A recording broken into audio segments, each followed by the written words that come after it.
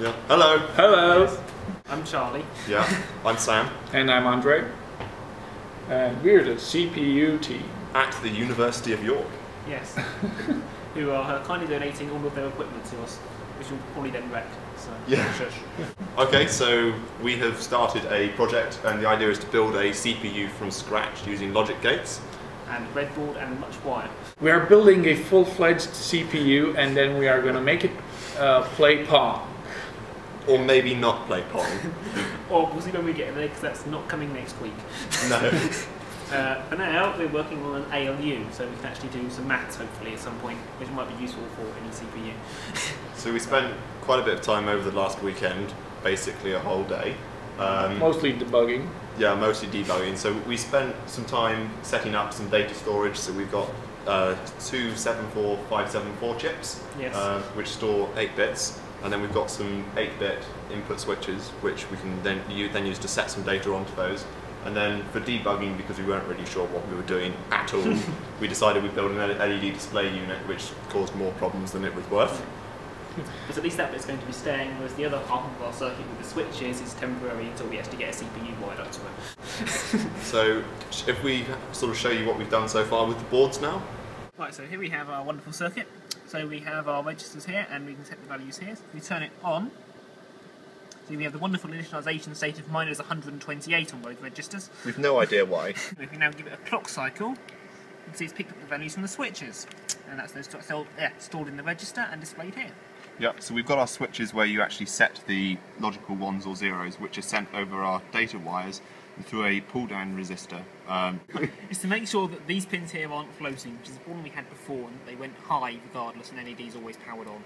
Yeah, so then they go through our 8-bit flip-flop chips, 74574s I think. Yes. So you've got 8 inputs on this side, and when you clock it by pushing this switch here, the outputs are updated with whatever's on the input. These chips are grounded, and they are supplied with their own voltage supply, and then the output data is sent up here to a display bank via these green wires. We're not making this up, we can actually change these values. See? And we can also do a more dramatic demonstration, like switching all of these on here and this one here. So this lot will all turn red now, apart from these two, because the LED bank is unfortunately a bank of 10 and we're only using 8 bits, so I'll clock it now. Oh. And as we see, this doesn't work, so we've probably got a connection loose somewhere. No, it's that the one resistor. Didn't feel it's like the it was resistor. in. There's one. Oh yes, yeah, we're missing a resistor, resistor. Ah, yeah. yes, we pulled that one out because we were going to... Later improvements, we're going to lose this entire board and put a resistor after the LEDs instead, so we can do it in one, saving a lot of wire. So next time we see this, hopefully it will be a lot tidier.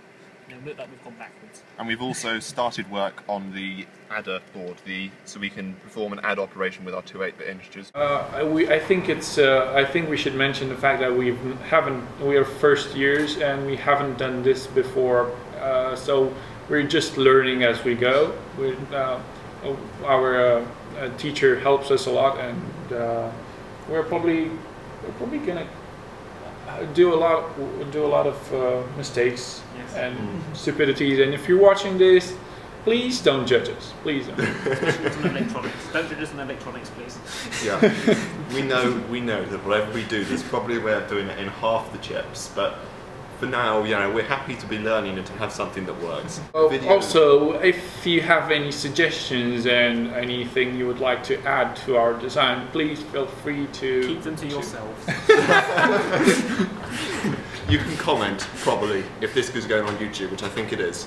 So comment in that bit and someone will notice and we will reply. Maybe.